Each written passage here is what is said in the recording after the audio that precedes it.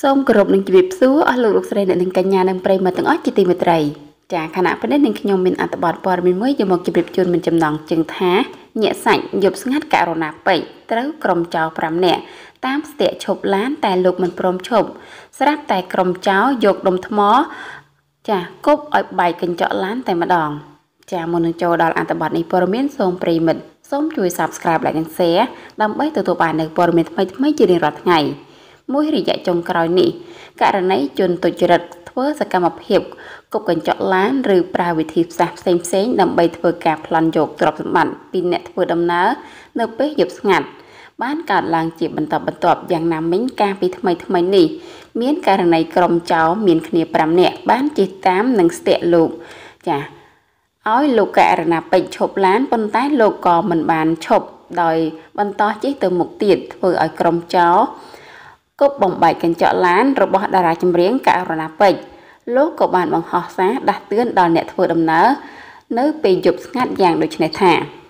ថ្ងៃនេះខ្ញុំបាទសូមចែករំលែកព័ត៌មានដែលជនឆ្លៀតឱកាសគប់កញ្ចក់ឡានរបស់ខ្ញុំដើម្បីធ្វើសកម្មភាពនានាពេលដែលមកដល់កន្លែងស្ងាត់ពេលយប់ដូច្នេះពេលយប់ស្ងាត់សូមបងប្អូនប្រុងប្រយ័ត្នឲ្យបានល្អព្រោះ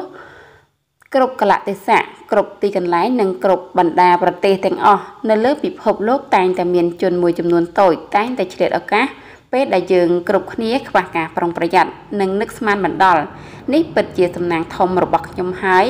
ពេលជនឆ្លៀតឱកាសមានគ្នា5នាក់ស្ទាក់ឡានខ្ញុំឲ្យឈប់ដែលខ្ញុំចាអត់ឈប់ពួកគេក៏គប់ឡានខ្ញុំតែម្ដងប៉ុន្តែខ្ញុំមិនឈប់បន្តបើកទៅមុខរហូតហើយសំណាងដែលមិនចំកន្លែងខ្ញុំបើកហើយត្រូវតែកញ្ចក់ចំហៀងខាងក្រៅថៃកង់ប្រសិនបើត្រូវចាប្រសិនបើ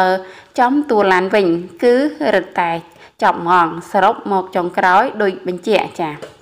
អស់$100ប្រលឹងហោះទៅស៊ីប្រលិតបាត់ហើយសារជាថ្មី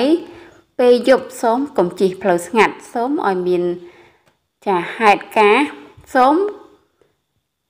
ចាហើយមានហេតុការអីកុំឈប់កន្លែងស្ងាត់ឲ្យសោះហើយសូមប្រុងប្រយ័ត្នគ្រប់ពេលវេលាព្រោះជនឆ្លៀតឱកាសមួយចំនួនតូចអាចឆ្លៀតធ្វើឲ្យយើង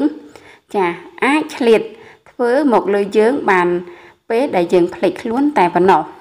ចាហើយតាក់ទងនឹងព័ត៌មាននេះក៏សូមបញ្ចប់ទៅត្រឹមនឹងចាសសូមអរគុណសូមគោរពលា